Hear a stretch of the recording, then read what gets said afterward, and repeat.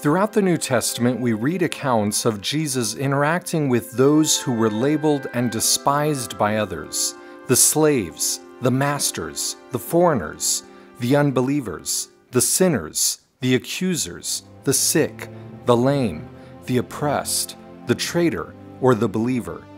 We also live in a time of great division. Many seek to label us as black or white, male or female, bond or free. They want to know which group to place us in, whether we are a friend or an enemy. When we ask the oft-repeated question, "What would Jesus do?" we see the Savior's example of healing, listening, and compassion. He did not seek to divide, but rather to unify, for all are alike unto God. Similar to our day, the people at the time of Jesus classified others into groups established by society. As we explore who these groups were and how Jesus looked past their labels, we learn how we too can break down the barriers that society has placed upon us and seek for true unity among all people. Probably the most significant division was that of Jew and Gentile. A Jew was anyone who was born from any of the 12 tribes of Israel, though predominantly from the tribe of Judah. A Gentile was anyone who was not of Israel, and thus considered not part of the covenant race.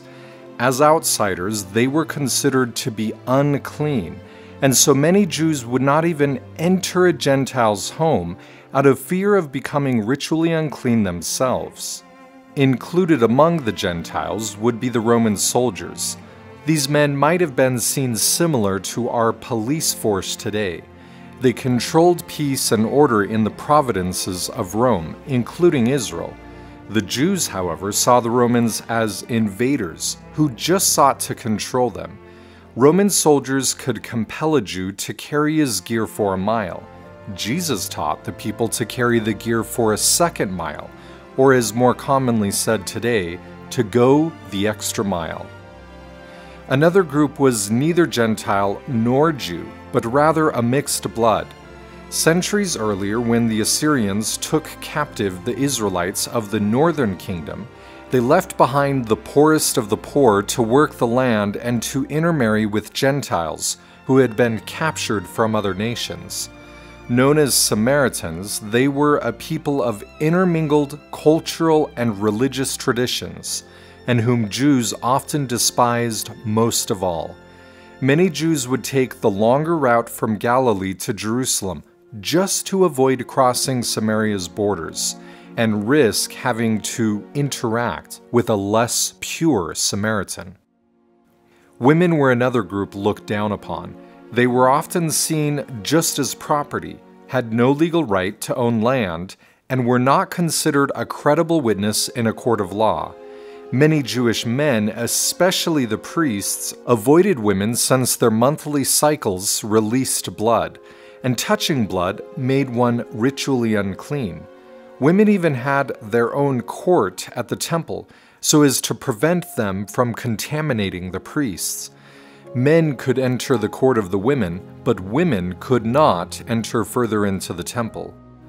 Another group of people who were shunned by the Jews were the lepers. According to the law of Moses, anyone with any sort of skin disorder was considered ritually unclean. Known as lepers, they were not allowed to live within the confines of the city, but instead dwell outside the city walls.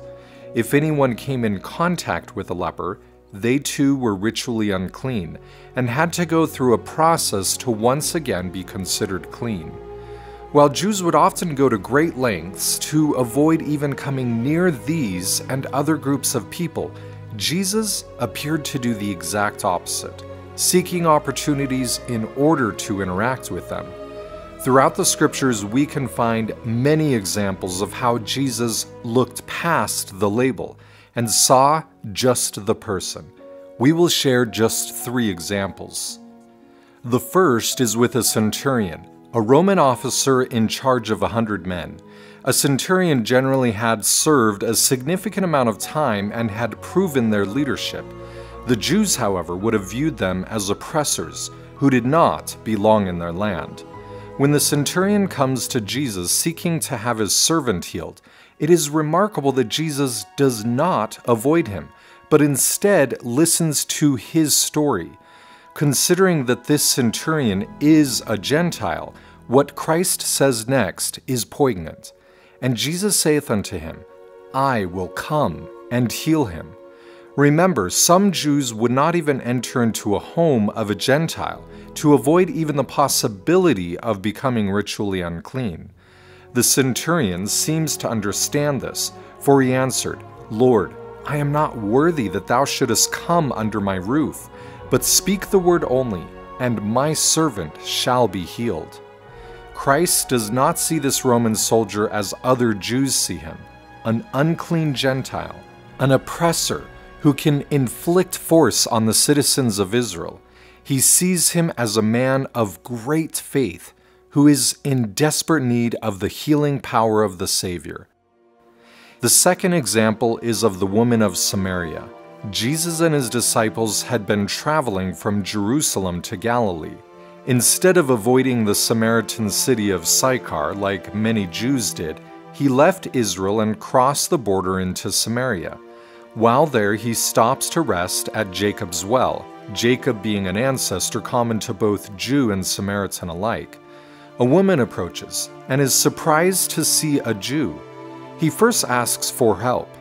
Jesus saith unto her, Give me to drink.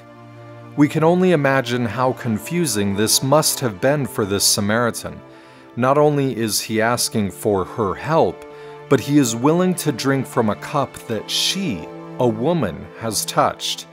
He teaches her that he is the living water, and that all who drink of his water will never thirst again. He then says something that up to this point he appears to have not said before. He tells her that he is the Messiah. Christ does not see her as other Jews see her, an unclean Samaritan woman, not worthy of his time or attention. He sees her as one who can stand as a witness that he has come to save the world.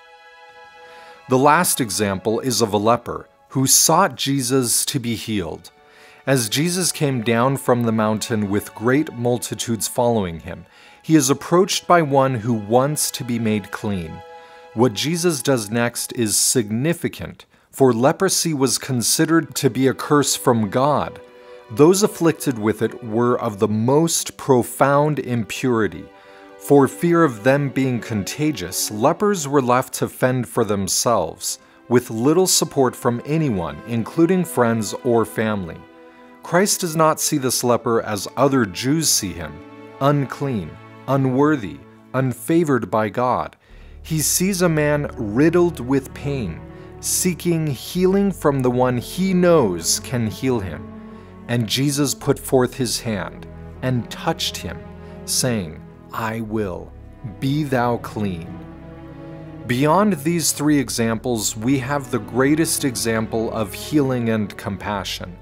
In a time when his closest friends were not willing to stand up for him, he was willing to kneel, pray, and suffer for them. Christ showed that he does not view any of us as others may, or even how we might perceive ourselves. He was willing to give his life for all of us who have been made unclean through sin. No matter how others may see us, black, white, male, female, sinner, saint, captive, free, native, foreign, atheist, or believer, the Savior just sees us. He knows our name, he knows our story, he knows our pain, he knows of our desire to love and be loved. He invites all of us to do the same. Just as Christ stood silently before his accusers during his trial, there may be times when we too must choose silence over contention. Or just as Christ cleansed his Father's house, we too may need to stand up boldly for what is right. But no matter what situation we may find ourselves in, we can always shed the labels that society places upon us and kneel with our brothers and sisters, praying for them, and serving them in unity and love. That is what Jesus would do.